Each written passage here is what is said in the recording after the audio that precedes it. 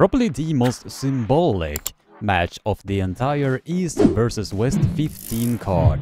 And that is of course Demolerat versus Oleg Petrenko.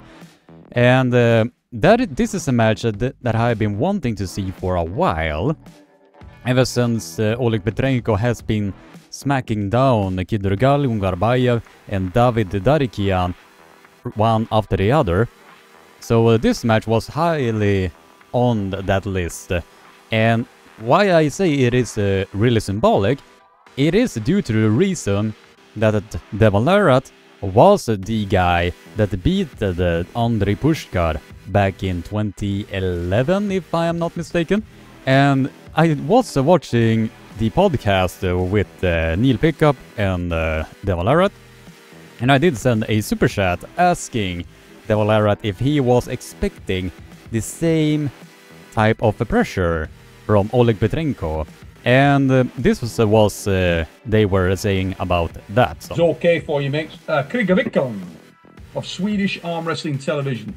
And if you're not subscribed to Kriga Vikon, please get over there and show this guy some love. He's a wonderful dude. Does an enormous amount of stuff. One of the original campaigners on YouTube. Great guy. Kriga, hope you're well, mate. And he's put a question for you here, Debbie. But looking forward to your match with Oleg, Devon. Will you expect similar pressures to the Pushkar match? What do you think, because he was trained by Andrei, God rest his soul, that you will feel similar pressures? And when you faced each other, will it look the same? Good luck, Devon. That's a great question, Kriga, and it's one that I have considered. I do believe that there will be a little bit of similarity. A little bit, but not entirely. I think that Pushkar for sure had a heavy influence on Oleg, and I think a lot of Pushkar is built into what Oleg Petrenko is, but I don't see them as identical. Frame size is different, strengths are different, style is different, but yeah, I can't help but to think that there is a lot of Pushkar in young Oleg Petrenko, and that's part of why he's so great. That's part of why this title means more to both of us, probably. Me in the terms of, yes, he's the 105 kilo champion, but also there's that affiliation of Pushkar. And for Oleg, it's got to be the same. It's got to be, this is the guy who beat my teacher.